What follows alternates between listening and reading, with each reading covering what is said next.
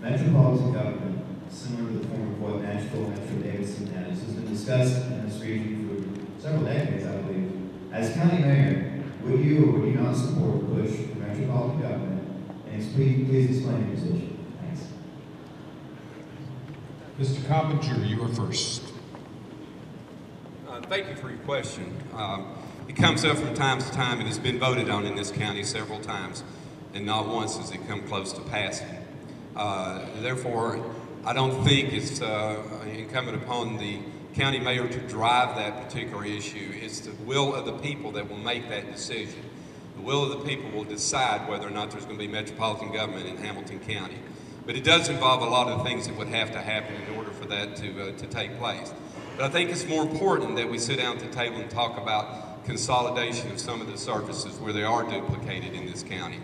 It's more important because if there is a genuine savings to the taxpayers, we should be doing that. We should already be doing that right now. But what consolidation of services means to me is that it's not going to be a new revenue source for some other entity. If you're actually going to consolidate and combine services, whoever it is that gives up that service should be willing to also take that money out of their budget so that there's not additional taxes. I happen to live in the city of Chattanooga and Hamilton County. I hear the issues and arguments, discussions all the time about the tax situation.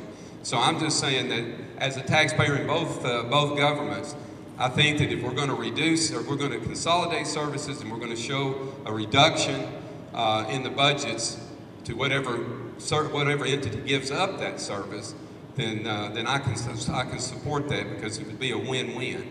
But what I don't want to see is what we talked about earlier in the school system, where we consolidate a service, it goes over to one entity, in this case Hamilton County, and then we have to pass that on as a property tax to the people to be able to make up that difference in millions of dollars. And we've seen that happen not only with public education, we've seen it happen with the jails, where the jails came over to the county. We've seen it happen with the emergency medical services. I know I'm over my time, but I could certainly speak to this issue for quite some time. Thank you very much.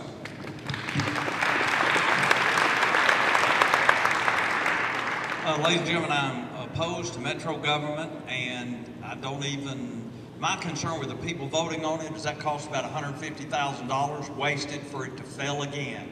So I will oppose Metro government at every turn. Now let me explain something. Consolidation is a code word many governments use, and the trouble is it never works. I'm for elimination, not consolidation. If we can eliminate something and create more efficiency and a better financial return to the taxpayer, then I'm completely in favor of that. Consolidation, often a code word. Now, to the gentleman that made the question, if Metro government is so good, why is it in many places? And it's not. If you talk to the councilman in Nashville, you'll find they find it to be one of the most ineffective, inefficient forms of government. In Louisville, Kentucky, they found that they admit that after 4 tries, yes, they did go through their change of government, and while their taxes did increase, they're sorry, but the services were greatly improved. And I'm not for that under any circumstances. Thank you.